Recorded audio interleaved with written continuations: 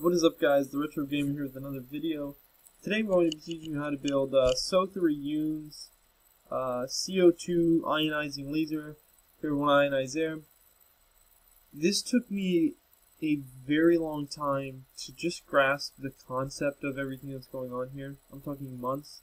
And I also had to email SO3, and it took around 6 to 8 months just to get like the details to this process, and I actually built everything up to the point of turning on the laser, and I never turned it on because I moved on to bigger and better things. But I will at least show you my notes and see where you guys can go. So we'll read through his and then we'll read through mine, just keep you up on progress. So let's do this.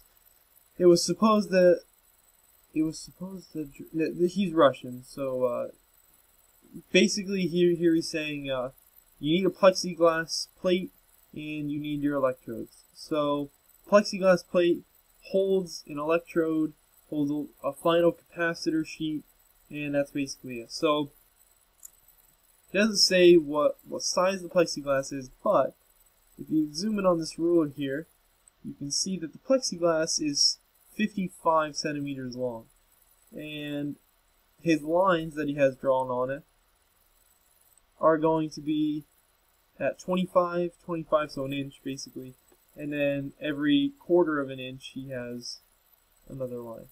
So that is not a dielectric, it's just a support. Now building the electrodes is quite difficult, and I wouldn't recommend doing it yourself. I actually ordered mine from a company with a CAD drawing because, where did we get there? So we'll skip past that. I did mine PDF a little bit out of his. So then he starts wrapping the pre-ionizer on it. He uses tin foil and sprays it with spray adhesive, marks out lines, and cuts it out. Here's what I did.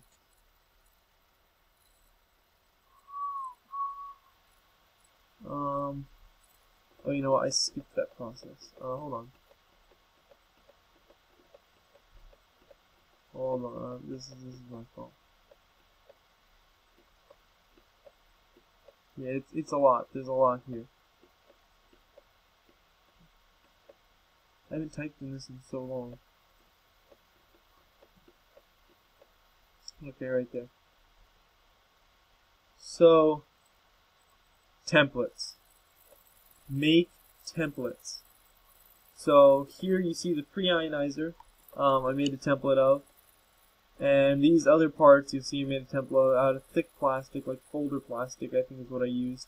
And even the lens cap. And I'll show you the dimensions for everything so you're not confused as to what's going on. So right there. See, I had originally, and these are my pictures, I had originally used aluminum foil, sprayed it down, put paper on the other side of it so that it wouldn't rip. I actually used tape, I'm sorry. And I cut it out, but the problem was it would just rip. The tin foil would just rip if you do the slightest stupid thing to it. And I want to make this so that it's sturdy. So what I ended up doing was, if you buy 4-inch wide aluminum tape, it'll be worth your while. It's very cheap. You take the 4-inch wide tape, you line it up with your lines here, and then you just cut it out with an X-Acto knife, and you can see it's at 25, 57.5. Skip 15 in the middle, and they're 52 millimeters long out from the base of this. You can see my math there. Consumer process, yep, that's why I did that. Now you need to place sticky tape down, and it's got to be thin sticky tape, not thick sticky tape. And let's go back to this tutorial. So you can see that he covers his entire sheet with a piece of sticky tape. But when I actually messaged him, he said, you want to get air in there, so it's better to just do it in the pieces that I have it in, as you can see there. And I actually did that. There you can see my picture of my double-sided sticky tape. That was kind of expensive. It's over there, I'm not grabbing it. On top of that goes Mylar. So it's like we're sandwiching stuff on it. And the Mylar goes all the way to the end of the plexiglass, unlike the aluminum foil. And you'll see my dimensions here, 28.75 millimeter, and then 57.5, skip 15, so the math adds up. And once again, make a template of that. Now, see, he puts his Mylar on there, good. Now the conductive strips. Now if you flip the thing over, you're going to be doing a few things. You're going to take a long piece of aluminum that's 27 meters width and 550, whatever, 600 some millimeters long. And you want to wrap it from the back over to the front, where you just laid the mylar, that would be the front. So the back, bare plexiglass over to the mylar, which is this.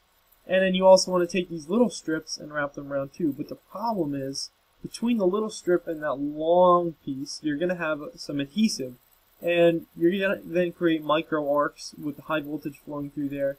And that's just no good. So what you want to actually do is, I made this template. And with this template, all you need to do is trace this on your 4-inch tape. And then you can just wrap that on there, wrap those electrodes over. Everything's electrically connected and sound. So you can see I did that there. This is when I was still gluing. There's the template that I just showed you. So now you have all this. Now you put the electrode on there. But we didn't talk about the electrode, and that's very important. So we're going to actually just scroll up. Not that one. Come on. It's a 300-page document. It's going to take a while.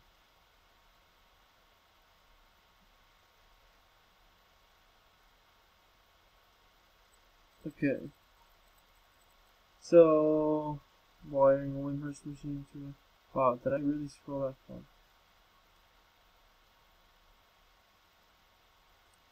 Okay.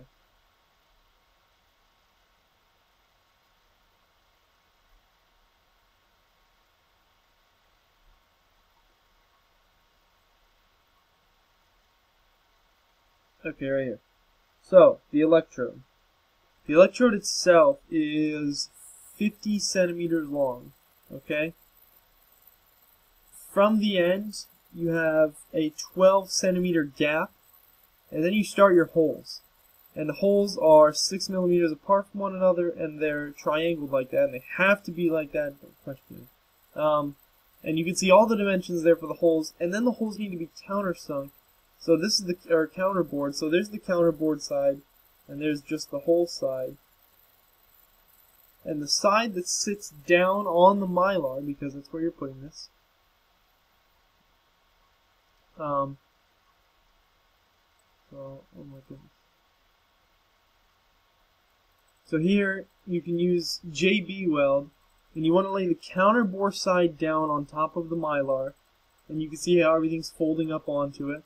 So this is the front, and you just want to use a little toothpick and take your JB weld and put it in between these little spots here. So there you want to put it, there you want to put JB weld just to hold that metal down. There, there, there. You don't want to glob it because the laser beam path is right here. So if you put too much here, or you put any here at all, you could obscure the laser path. The next thing is spacing. So you want a 2 millimeter gap between the two electrodes. And for that to happen, since my electrodes were 2 millimeters thick, I needed 8 millimeters spacers. And those spacers were 50 centimeters long. As you can see, they're going in between the gaps. And I 3D printed them. You could use anything, but everything's got to be precise. If this side's 0.2 higher millimeters than this side, no lasing will happen. That's why I 3D printed it. So there you can see what it should look like now. And you'll have little tail ends hanging off the... and you don't see that because this is a different design. I think I gotta go back up to that other design. So I hope you're still following me so far. But if you're still curious about this and you're still here, I will answer you. I will answer you. We're almost there. I struggled with capacitors for a while. That's what all that is. Come on, almost there. Okay, right there. So when you finish, you'll have that'll be what it looks like when you press everything on top of each other. And then you just take the ends and you just wrap them around and put a little piece of tape so that they hold at the top. And you can see that he does that. See, there he does his thing. He puts his electrodes on. He uses super glue on the backside, but you don't want to just glob the thing up. You can't get those holes covered. And then you just want to bend everything up. There's the spacers. He flips everything on top of each other, and then right there, he just folds everything over, and it looks like a Subway sub. I wouldn't need it. He solders it, but remember we used this is the back side now. We used that tape, and you don't need to solder because there will be no micro arcing anyway. Now we get into the actual laser chamber. He uses a 2-inch piece of PVC, to which that is what I use. There it is. And he has screws going in. See, there he marks it, there he drills it, and there he puts the screws in, and he puts the whole thing in there. Do be careful when you're putting the screws in, you'll break the plexiglass if you're not too careful. So there I show you where to drill the holes. You can drop the thing in, put the screws in, and there you go. Now you're looking good. And that's what it should look like if you look at it down through the tube. And there he also has it. Now here is the weird part, and I don't know if I'm going to be able to do this all in one video. So this is, let me grab it actually, I have one.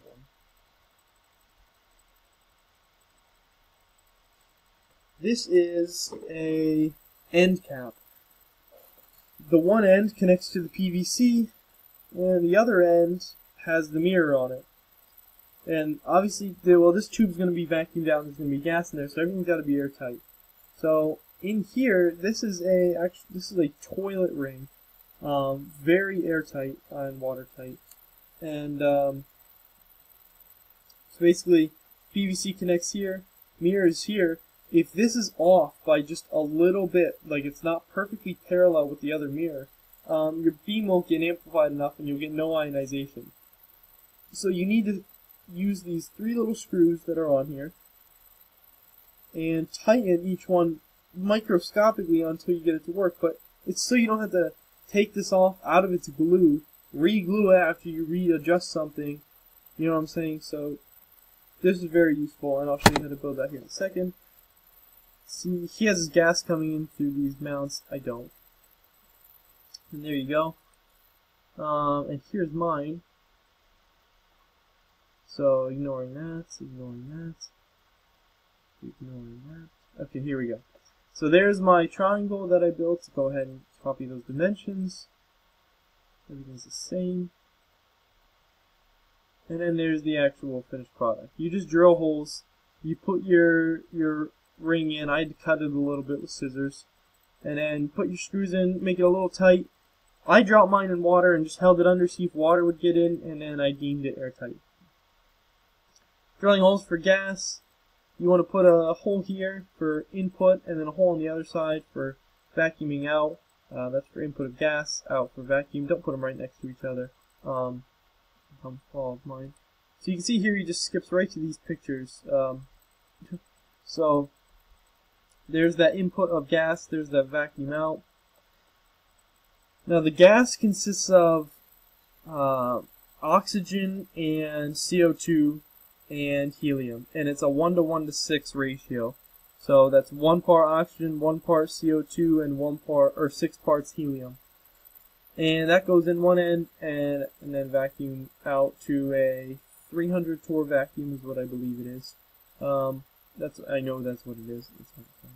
So here you see those Soviet capacitors, and if you've watched any of my other videos, you'll know that I use Soviet capacitors.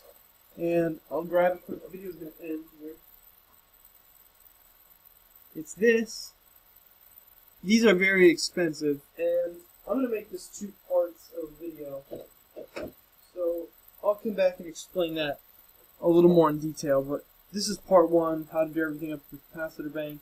Basically, those capacitors are very expensive, but they're low inductance, and they're 4700 picofarad, and they're USSR, so you got to get them from Russia. Spent $150 on them, and then you just drill angle aluminum and hook it all up. And these are peakers, but I'll get into that later. Thanks, guys.